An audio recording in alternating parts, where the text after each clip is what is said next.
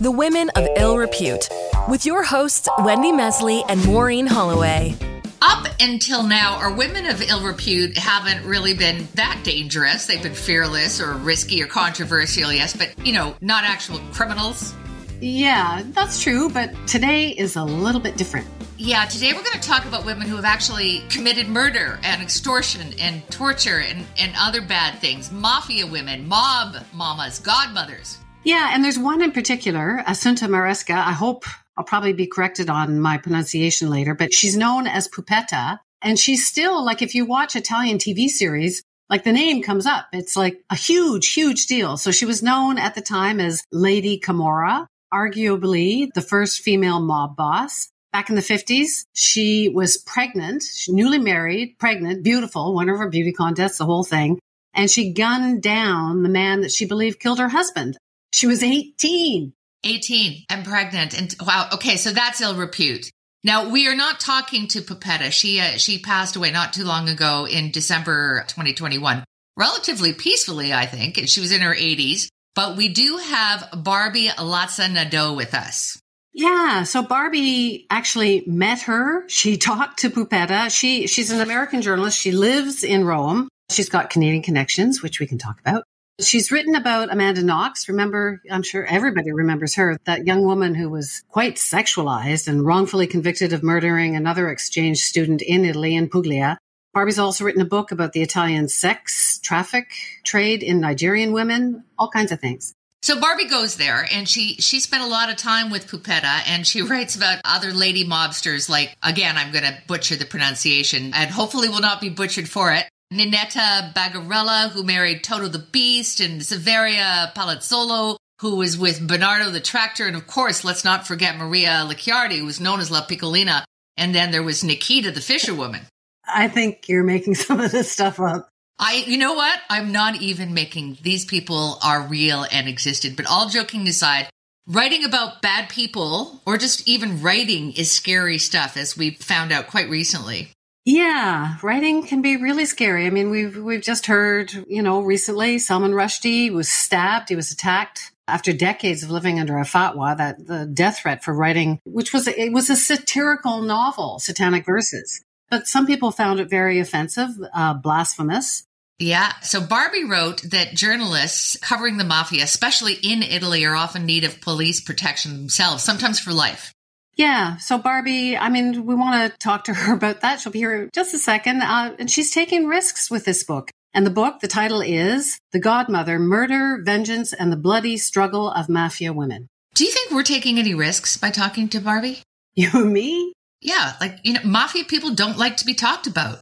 I think we're fine. Yeah, I'll remind you that when we're sleeping with the fishes. Barbie Latza Nadeau is coming up next.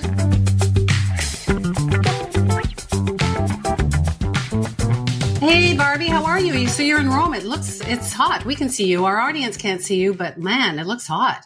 It's hot here. It's hot here in many, many senses of the word. Yes, well, I want to tell you, even though we joke around a little bit, and the names, Italian mob names, are poetic in many ways, but we're taking this very seriously, as we probably should. And right out of the gate, we mentioned Salman Rushdie. Do you worry? Do you fear for yourself as a writer and a journalist? I think you would be foolish not to be aware that there are risks when it comes to covering things like the mafia, things like sex trafficking, even things like murder. But I think if you let that fear consume you, you won't do your job as a journalist. You have to think journalists are the people going to the earthquake. When Mount Vesuvius erupts, I'll be with a line of people heading that way where everyone else is evacuating.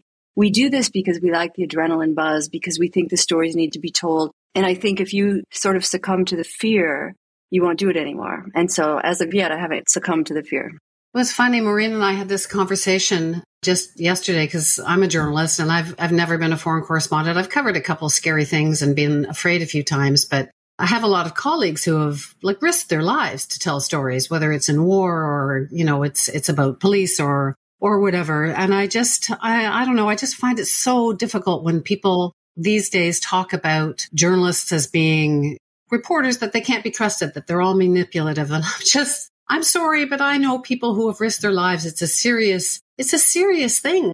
But how do you talked about facing risk and the stories have to be told. You've got 2 kids. How do you deal with the risk?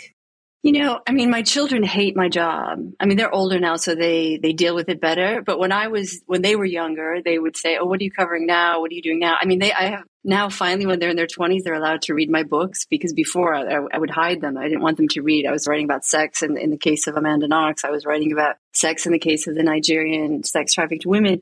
You deal with risk, I think, or you deal with the fact that you put yourself at risk in different ways. I collect typewriters and I garden, I do things like that to sort of relax. We all do things outside of our job. We are people outside of our job. I'm a mother outside of my job. I was on the PTA. I did lots and lots of things, and lots of other mothers thought, what do you do? And I would always say, oh, I'm just a journalist. But I remember vividly when one of my kids was very young, and I would always close my office door when I went into my study to write or to work. And the laundry, the washing machine was in there too. And he said, "Do you do laundry for a living?" And I thought, yeah, something like that. Barbie the laundress. But if you think about it though, there's risk in everything. If you live in a country where, you live in America, you get shot going to the grocery store. So that might be more risky than perhaps covering the mafia or something like that. I just think you have to be aware. And I think that the stories need to be told, and if you're willing to tell them and there's an audience, these are stories that are important. So as long as there's someone to tell them, or people that want their stories told or allow their stories to be told, I think those of us who are too stupid, to take these risks should just keep doing it. But then Salman Rushdie, 30 years later or whatever, is attacked. Did that, when you read about, he's alive, thank goodness. But when you read about that, did it make you think like, oh my God, like this is really dangerous? I know he's a writer. He wasn't writing about the mob. He was writing a satirical novel. But I just wonder like how much you think about it to get way too heavy. It's an interesting question, because when it happened, I didn't think of myself. I thought of someone like Roberto Saviano, who's a journalist here in Italy, who's been under police protection for years and years, who's a friend of mine who I've interviewed many times. And I thought, wow, I bet he's really nervous, because there is a known death threat against him. And I think, of course, you think about that. You think that there could just be someone. There have been journalists killed for no reason. There have been people. There was a woman, I don't remember exactly where it was. She was shot on air, by some jealous boyfriend, I think it was. There are lots and lots of situations that happen. You don't have to be covering something dangerous. If you put yourself out there and someone recognizes you, hates the media, I think you're probably a little bit more vulnerable if you were covering Donald Trump than you probably were covering the mafia at a certain point. Let's talk about Pupetta, a person I didn't even know existed, and now I'm just so enthralled with her story. What attracted you to her in the first place?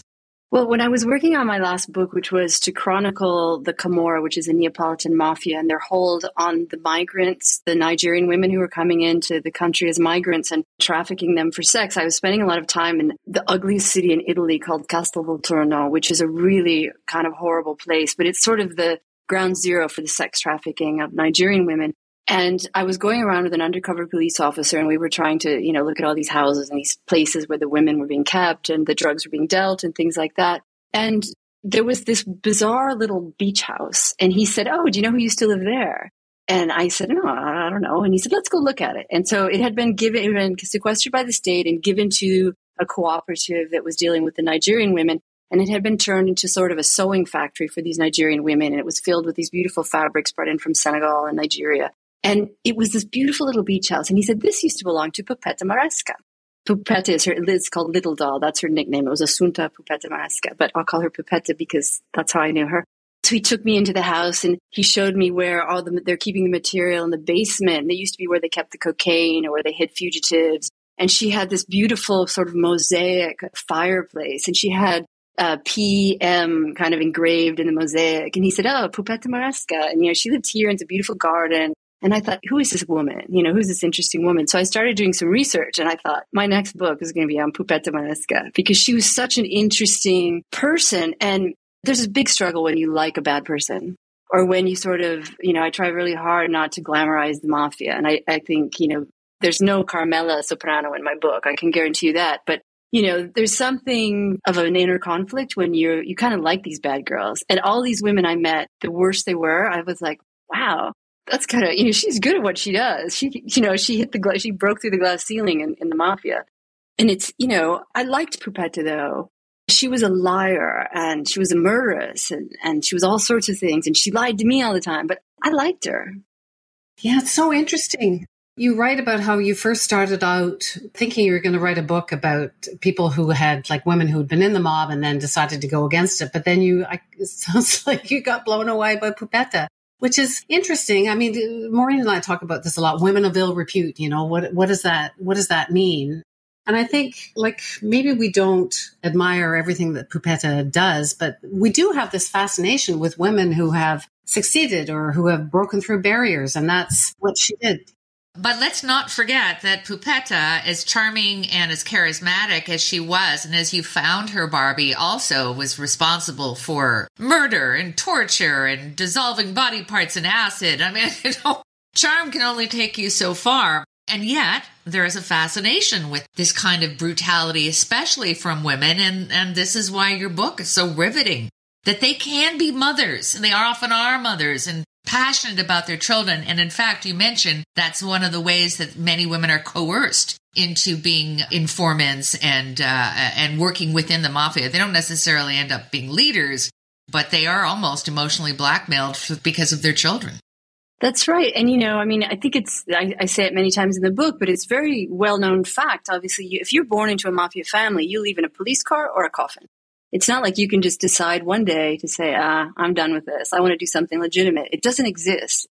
The mafia and organized crime is such an integral part of Italian society. And that's something a lot of people don't understand. I've lived here for 25 years now. And you really see how it affects government entities. It affects, just basic logistical aspects of society, but it affects mentality too. And so people accept that the mafia is something that no one can do anything about. And people who are in it, people who are born into it, women especially, men to a lesser extent, who I think find men less interesting in this context because they've been written about and studied so much. But women have a real struggle.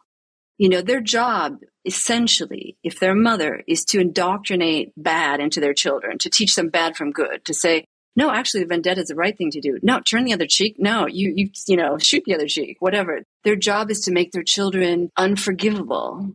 And they do that. And as their children get older and maybe they're boys and they become strong and powerful, they're proud of them. They're proud. It's such a weird thing. If you took mafia women, the people that I wrote about, and put them in a context of, say, banking, we'd be celebrating these women because they've broken through the barriers of this, patriarchal society in Italy where men do everything and women can't do anything.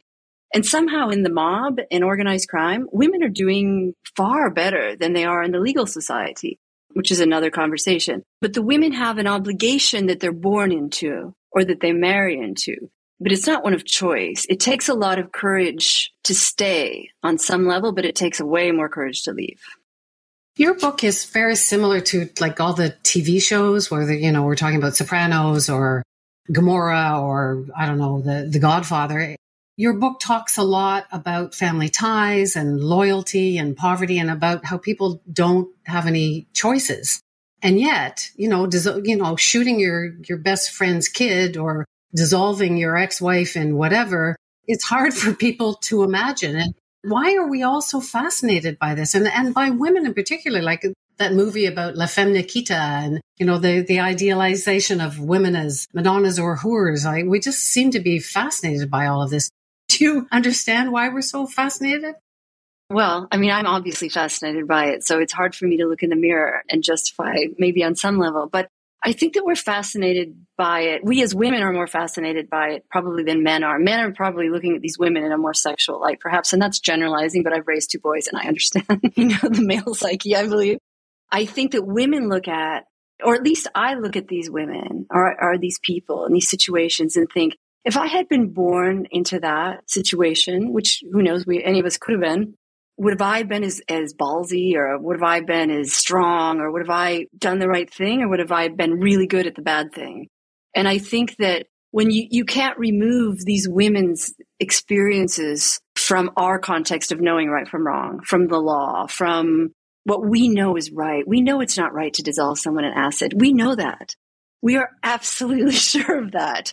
But in the context in which they exist, where if you don't do it, it'll be you in the acid. What are you going to do? if Pupetta hadn't shot the man who ordered the murder of her husband, she would have been essentially forced to marry someone else and forced into this other life because she was hot merchandise. The man who was killed, her husband, Pasqualone, was a big deal. And so the vendetta, whoever would have carried out that vendetta would have gotten Pupetta. She didn't want that. She wanted control of her life, so she took it. And she took it in a way that I suppose not many of us would at 18.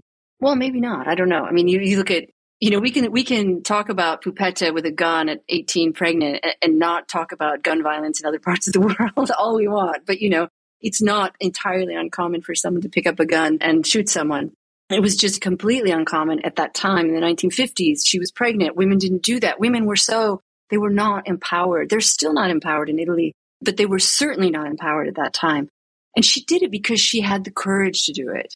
Now, I don't agree with it, obviously. I think all of us can agree that shooting someone is wrong. But she went to the police and she said, I know who ordered the hit on my husband. I know who's responsible for this. And they said, well, it's a family affair. You guys deal with it your own way, sort of thing. We're not going to investigate him. And she was mad. She trusted that the police would do the right thing, and they didn't.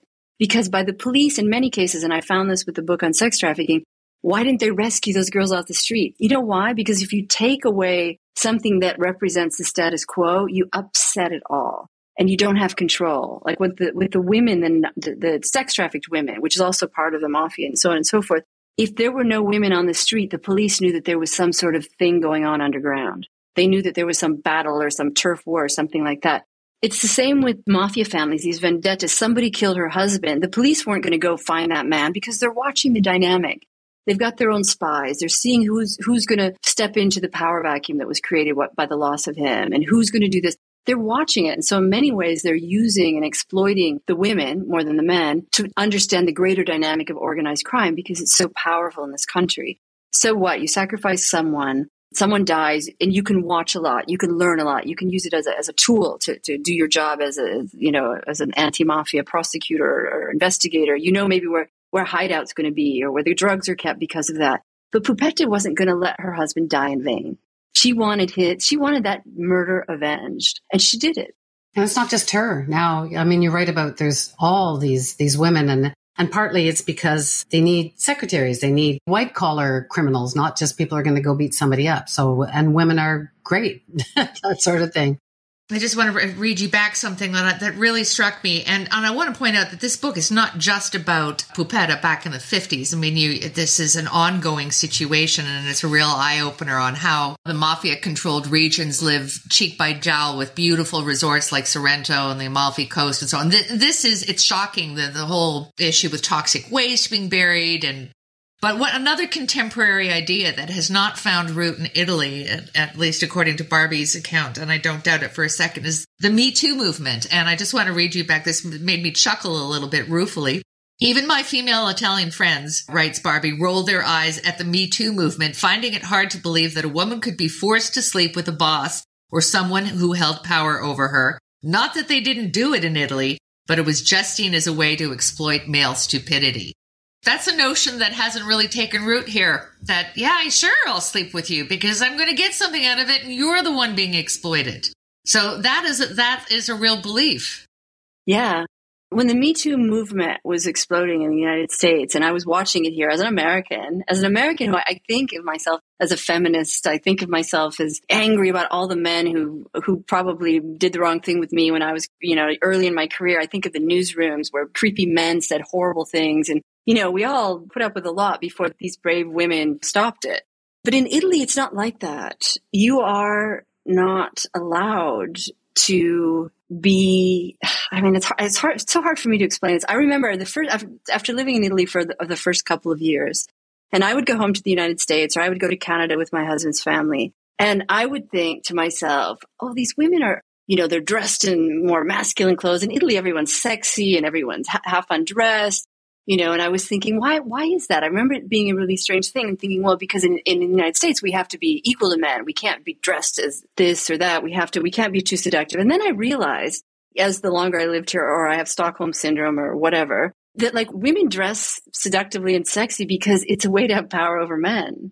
It's not to titillate them. It's like, oh, I know how to get you. I know how to manipulate you. I know how to get I'll get a discount. Yeah. Unbutton a button sort of thing.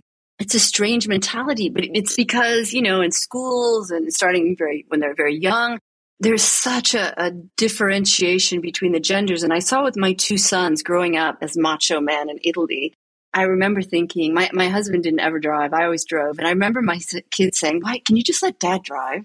And I'm like, I'm a better driver first, so I'm going to drive, and he didn't like to drive in the wrong traffic. And the boys were just like, well, Mom, my mom's the only mom that drives kind of thing. Like, what are you doing? Why are you bucking the system here? But they also were taught from a very, very, very early age that they open the door for a woman. They're going to pay for a date. They're going to do all these sorts of things that I think were, laughed at in the United States and Canada, certainly for many, many years. But when my older son went to Vancouver to university and he asked a girl out on a date, and I remember him calling me and him saying, I said, how was the date? How was, it was like, nice. And he said, no, she didn't dress up. She was wearing like, sweatpants. And I thought, oh, okay, this is a teaching moment. I don't know what it is, but I'm sure I'm supposed to say the right thing. And I said, well, she's in Canada, she's in Canada. She doesn't have to dress up. In Italy, he said, but I dressed up. I looked really nice. And then she wanted to split, she wouldn't let me pay because then she thought I'd expect something. And he's going on and on and on about all the things he had learned in the society here, which people take for granted as sort of the male role and the female role here and all of that. And I thought he really learned it despite being in a family where mom drove and worked and chased the mafia and went to earthquakes and all these sorts of things. It was ingrained in him because of the playground activities, because of the way they spoke, because of the going out, because of all those things. But when you look at it in other contexts, Italians, you will never see an Italian guy try to get a girl drunk to take advantage of her. It's just, there's like a weird respect in that. You'll never see the kind of things you see in North America in that context. You'll see a young man opening the door for a woman he doesn't know, an older woman carrying the groceries up the stairs. They do this sort of thing, which maybe we can look at as a weakness, but you have to look at it from where I'm coming from as the way society is built. And that's the context in which this operates. And so when you look at mafia women or any other sort of sector here, you have to look at the greater context. We can't put our North American, Canadian American glasses on to look at Italy. You have to say, okay, this is Italy and this is where it's happening. And I tried to do that in the book in the sense that when you talk about the Me Too movement within the mafia and with organized crime, you can't separate it from, in general, you can't separate it from the Italian greater society, which is just the way it is, and it's not going to change. It's been here a lot longer than many other societies. The women of ill repute. So this is interesting. Barbie shared with us just before she left the interview, by the way. She's still very much with us. So her book is coming out in a Canadian version, British version, and the American version. And she showed us the covers. And each one is different. The American version, there's a picture of Pupetta and her husband, their wedding photograph. The American version has 4 bullet holes on the cover. Like, not real ones, obviously. And the Canadian one has none at all. What does that say about us? Or what does it say about the Americans? And only one on the British cover because they're restrained, So that's interesting in itself. Yeah, but what are we? I mean, we have none at all. Anyway, she won't acknowledge being brave. I mean, she does acknowledge taking risks and that you got to do this stuff. And she gives sort of very journalistic-y answers to that, which is, it is, if you've made a choice to do that with your life. And I so respect that. Obviously, I have friends who have risked their life to tell stories. But she doesn't, or didn't want to share with us, I suppose, like the nasty emails she must be getting. Or maybe she's not. I mean, they even have special billy clubs, it says in her books, to beat up reporters who tell stories. And oh, for sure. Yeah, she plays it down. And you know what? I didn't really understand it. I mean, I always thought that journalists who endangered themselves were ones that embedded themselves, and went to battle. I never really thought about and then the Salman Rushdie thing happened. And he's not even a journalist. He's a fiction writer, which is, absolutely appalling. But yeah, Barbie took a risk. And as a mother and as just a human being, she puts herself out there. And as I mentioned, this is not a story of back in the 50s. She goes right up to the contemporary situation of the mafia in Italy. And as you pointed out, I mean, Toronto has the largest Italian population of any city outside of Italy. So, and Montreal and Vancouver also have big Italian communities. This is going to have repercussions probably farther than any of us realize. Yeah, I'm a big wuss, so I didn't mention the name of the family that she said is so involved in Toronto, and there was a big shakedown. Well, don't do it now. La, la, la, la, la. Anyway, no, I thought it was fascinating. And also the question that you asked her about, you know, between The Sopranos and The Godfather or whatever, and she said Ozark is the best portrayal of mafia women. And it's so true, because I watched that series. The women are ruthless. They run the show. And the women are ruthless and cutthroat in her book. It took her, you know, lots of years of research to unearth them all, because it's taken a while in Italy. But wow, Ozark. Yeah. Ozark is the best mafia movie out there, or TV show out there. So listen, The Godmother, Murder, Vengeance, and the Bloody Struggle of Mafia Women by Barbie Latza Nadeau. And it's on sale the first here in Canada, September 6th. And yeah, you'll have to go to the States to get your bullet-riddled cover if that's what you want to do. It was one thing I wish that I'd asked her about, because I'm watching the series Gomorrah, which she writes about in her book, and Subaru or something. There's sort of the newer series about the mob. And it's fascinating because the people in it, they all live in these slums, which she talks about. You know, what choice do you have when you're raised in poverty? You're going to try and advance yourself the way that you can, which is through crime.